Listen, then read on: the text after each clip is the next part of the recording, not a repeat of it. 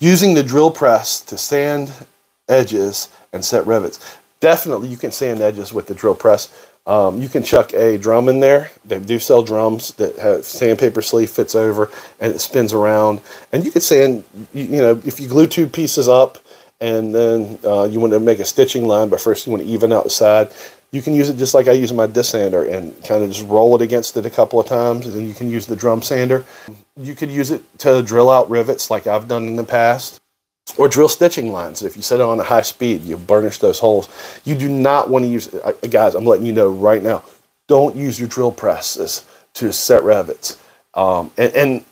It's a natural thing to think, okay, this thing comes down, this thing comes down. The thing is, and my drill press is from 1943. So I'm not going to do it with mine, but I wouldn't even do it with an expensive one, because when you're applying that force down, you want to set those rivets good. So you want to apply that force to it.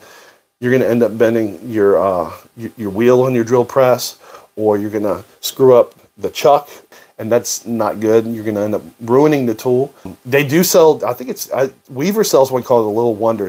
You can find them all over Amazon.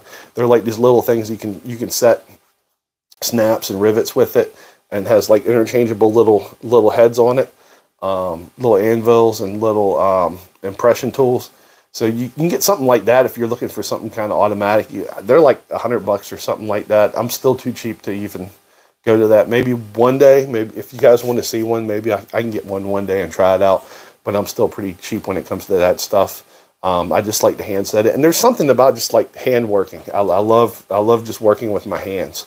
I do use power tools to save time, especially if I'm making production stuff to sell. But if I'm just getting in there to relax, there's nothing better than just these two things right here. They're great. Hand tools and that, even woodworking. I do a lot of hand sawing too. It's just enjoy it. It's part of that relaxing. It's part of that stuff we talked about.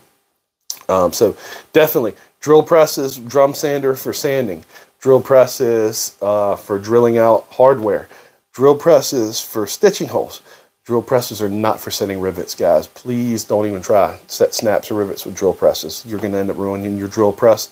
You're not going to be happy, and I won't be happy for you, because I want you to enjoy yourself. My job is to get you in your shop, and if you're going to do something like that, and then it's going to frustrate you, and then your little bit's going to wobble all around like this, it's going to be no fun. So, yeah, just, definitely drill presses is for drilling, maybe some edge sanding with not a lot of hard pushing, but I wouldn't go any further than that with it. There might be some other things you can do. If there's anything else you can do with the drill press, please definitely let me know.